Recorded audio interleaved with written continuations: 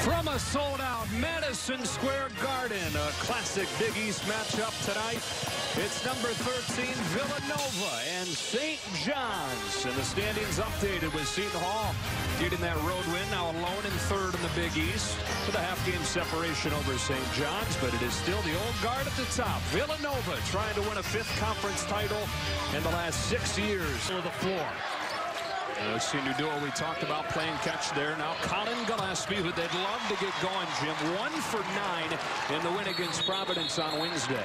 Yeah, he's been struggling on looks, so they go to the middle of the floor. Good, smart play here. Mustafa Heron. Wow. Bottle from L.J. Figueroa. He's a wild card for this team, Figueroa. Not a school. Dobbs Ferry, New York native.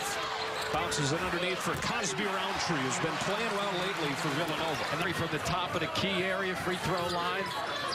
There you go. Go to the basket. Nice find to Simon from Figueroa. Yeah, 3 for 10 from the three-point stripe. He's got to get up and back into play, though. It's a hockey 5-on-4 right now. They'll take advantage of it. Primo promptly does. Got it. Yeah, they're too smart.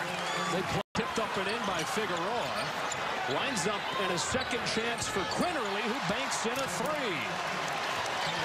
Not sure that was the design of that shot. He going baseline. He got cut off. Good vision. It's Quinterly. This time we didn't need the backboard. And Villanova has opened it up 26-9. Yeah, sometimes it's a funny sport. Gillespie, nice work defensively. Last trip with the steal. What a find to Cosby Roundtree from Eric Pass. We just got to continue to focus on the defensive end. Figueroa again. What's he have, like 10 steals? Here he is into the lane. Lays it off for Simon. And Figueroa just understands passing lanes. The last minute and a half.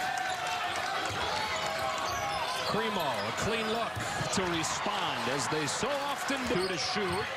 Bay gets it off, in and out with 2 seconds. Simon will heave it.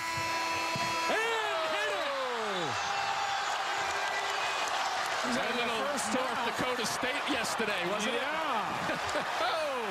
The half finishes with a bang and has St. John's, more importantly, within 11. That's why you want to shoot it. Some guys won't shoot it because it's going to hurt my field goal stats. Shots in the air. Bang. Talking about. Don't play so fast that you shoot your way out of it. There you go. Clark. Bay will try it. Into double figures. Sadiq Bay leading the way with 11. A matchup they wanted. Couldn't take advantage. Yes, good board by Simon. Here's Heron. Got it. Different ball game, Joe. On one shot. Stay under control if you're St. John's, because you know this team is going to defend. Jamori Pons leaning, hitting, continuing the run for St. John's at 11-0. He's uncanny when he gets it going. Those couple of free throws has been hard. Lost the handle. Look up, you got one. Oh, they missed Figueroa.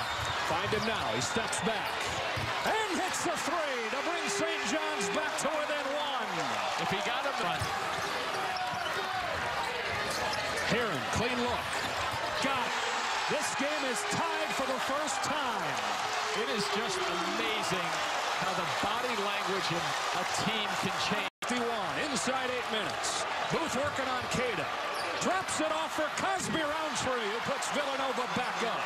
Booth so crafty. St. John's, to your point of not having the depth. Good skip pass. Figueroa puts St. John's in front. Figueroa is on another level right now. As long as he continues to play under control without any wild shots, that's it. A bit of a grunt and grind one when you look at the scoreboard. Mismatch again. Booth able to get by this time and take advantage. Well, he was able to do action here. Figueroa has felt it today, and he continues to, putting St. John's back in front. Little design play by Chris Mullen just then. Run the weave, but it looks like you're almost like taking time. Trick in their bag. Into Pons, he'll toss it up. That's going to do it. What a turnaround. Had you said to start the day St. John's would get a win here, it wouldn't have been a shocker. Right. But when you consider how this game began, when you consider that St. John's trailed Villanova by 19, to turn it around and win by 6, that becomes a shocker and a statement win for Chris Mullen and St. John's as they try to get back to the NCAA tournament.